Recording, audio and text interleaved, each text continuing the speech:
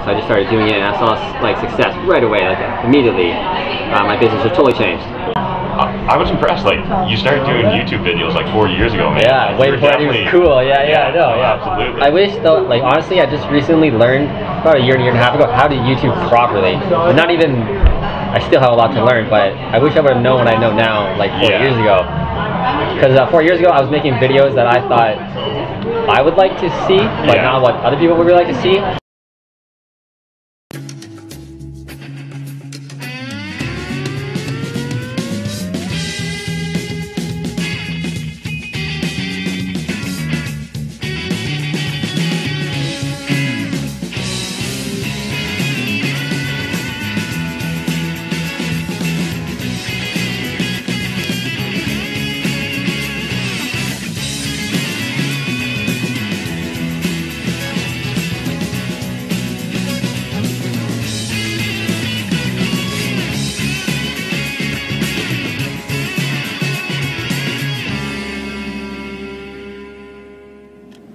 Just working on a client's investment property. He has some tenants move out, so it's time to get in there and spice it up, get some new tenants.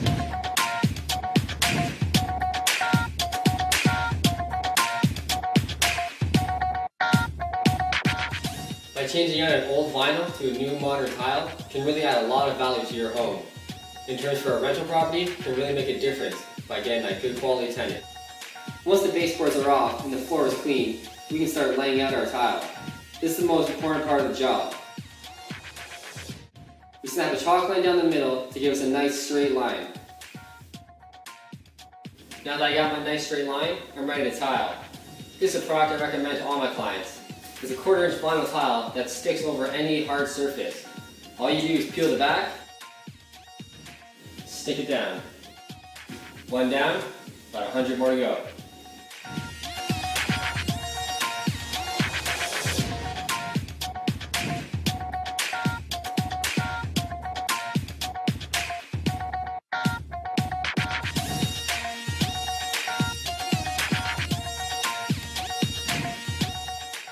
Now that my floor is done, I'm ready for grout.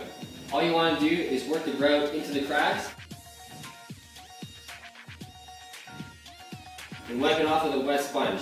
When this is all done, it's going to look exactly like a ceramic tile floor.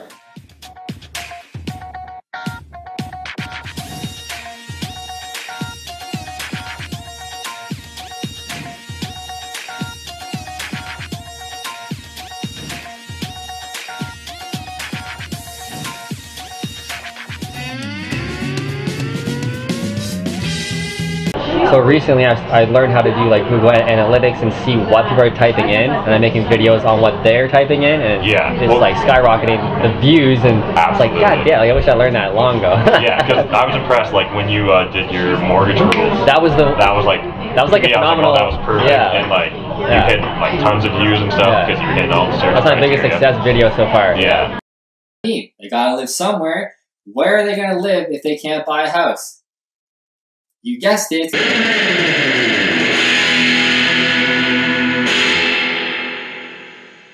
Hey, this is Piche, the fruitful investor and your investing coach. And today's video is a hot topic right now: how the new Canadian mortgage rules will affect investors.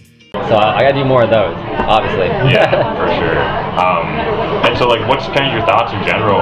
Thoughts, like, approach on social media and all that stuff? I think it's incredibly important for any business owner, entrepreneur to do social media in general, but YouTube especially. But for real estate even more, because I think the real estate industry is a really old industry. There's a lot of, I won't say older people, but they're doing it the old way. Yeah. And if you are marketing on social media and YouTube successfully, you're gonna like blow it out of the water, I think. Yeah. For real estate investing. Have you found, like, does it really build up your credibility faster? Instantly. Yeah, right. It's a funny thing that happens when somebody sees you on a camera. It's instant authority. Yeah. Which is really strange, but you just have to realize how the human mind works, I guess, and just use it, right? So YouTube is essential. Yeah. And so, like, right away when you started doing YouTube and stuff, why? Like, did you see it as a way to build credibility? Like, did you know that right away? Yeah, I kind of knew about it just because I was on YouTube looking for things. Yeah. I just kind of figured, hey, I'm on YouTube looking for how to do this, how to do that. I'm sure other people are too. So I just started doing it, and I saw like success right away, like immediately. My business has totally changed. So Yeah. I just kept with it and kept trying to kill it. Yeah. And now I'm just trying to like be the Kitchener guy, so that any other realtor wants to become the Kitchener guy on YouTube, it's not even worth it because I've already destroyed it. Yeah, you planted your flag, right? Yeah, like, don't even try it. So yeah. that's the goal.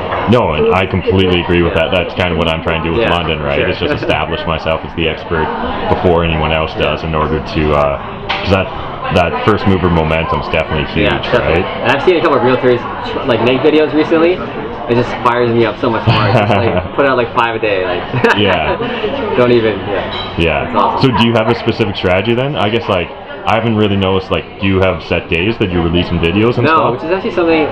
Obviously, that is like the key thing in YouTube marketing. Is consistency. Schedule, but I just can't commit to it. Like, it's when something happens, or like today is a crazy day. I have offers coming in. Yeah. And it's Wednesday actually, right?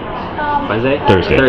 See? But Wednesday, I was thinking of doing like walkthrough Wednesdays, and okay, yeah. It's just, it's too hard. So definitely, I put out a video at least once a week. Yeah. But the specific day, I just can't do it.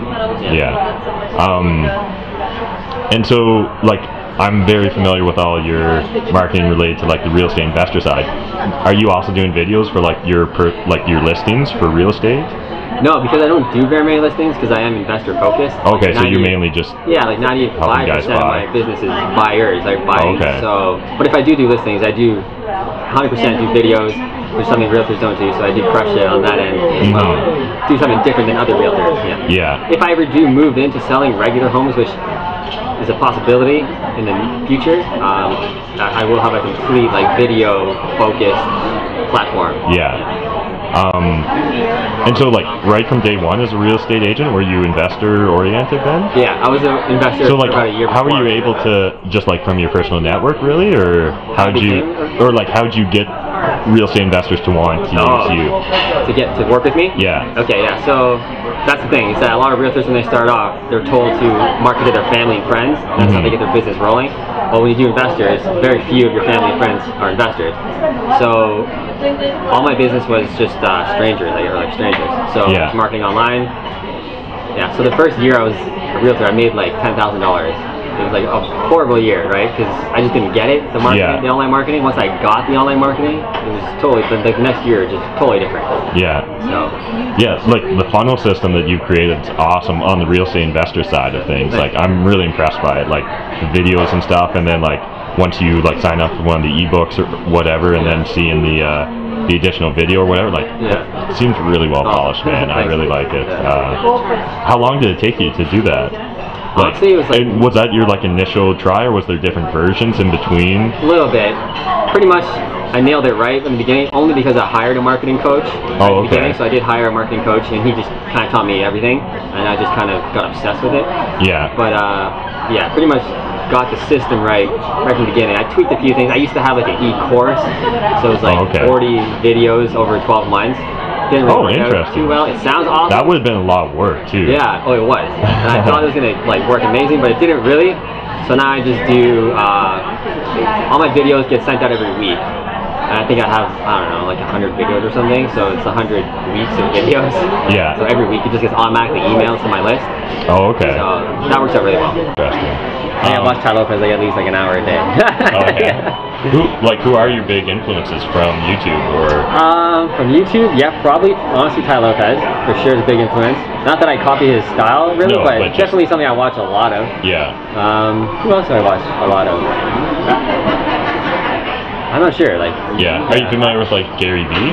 Oh yeah, Gary. Yeah, obsessed with Gary Vee. Okay. Yeah. Never thought of it.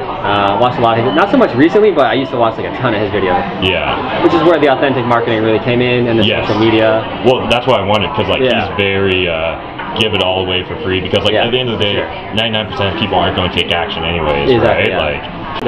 Early when I started out, so it just wasn't working for me. Again, I'm not an extrovert personality type, So I was trying to push something I wasn't. So I had way better success with online marketing and bringing people to me. The way I see it is, if I spend a Monday night or whatever networking with people, I waste 3 hours of my time, right? It's not wasting, but I'm giving 3 hours of my time. Right? Yeah. If I spend 3 hours making 4 videos, those videos are up online working for me 365, 24/7. So it's the same amount of time, but way better payoff. Yeah. I think. Right, so that's kind of the way my mentality around business and marketing. When you're focusing on the new flip business and stuff, is that really just going to be oriented towards like getting that business up and running, or are you also going to be like documenting that process for your channel, or like are you considering writing an ebook on that sort of stuff? Or I don't know, we'll see. The main focus is just to get that going, get the business alive. I don't know if I'll document on YouTube, only because my YouTube channel is really made for leads. So in business, it's not really like a vlog type. No, I'm just curious. It should be, maybe. I don't know. Right now it's just like a marketing machine. Yeah. So maybe once I get more successful and the business really pans out, then I might for sure document it. Yeah. See what happens. Yeah. Interesting. Cool. So what's going to be the first steps in like getting the flipping business up and going? Just getting enough leads and see if the online marketing will work. Yeah. That's the biggest thing. Will the Facebook ads work? Will the Google ads work? And so how do you like, what sort of metrics are you using to determine that? Like obviously getting great deals is a great metric, but I'm assuming there's probably going to be some time in between when it really starts paying off versus when you start. Yeah, the biggest thing is how much money am I putting into this marketing funnel and how much am I getting back, right? Yeah. So that's the biggest. So if I'm putting in like $2,000 or whatever in 6 months and I get nothing for it, to me that's not very good. So I haven't got that far yet. Like it's only very early that I've started full-on marketing it, like a week, honestly, that I've just launched everything and blogged it. So we'll see how it works. But I definitely want to see a quick return.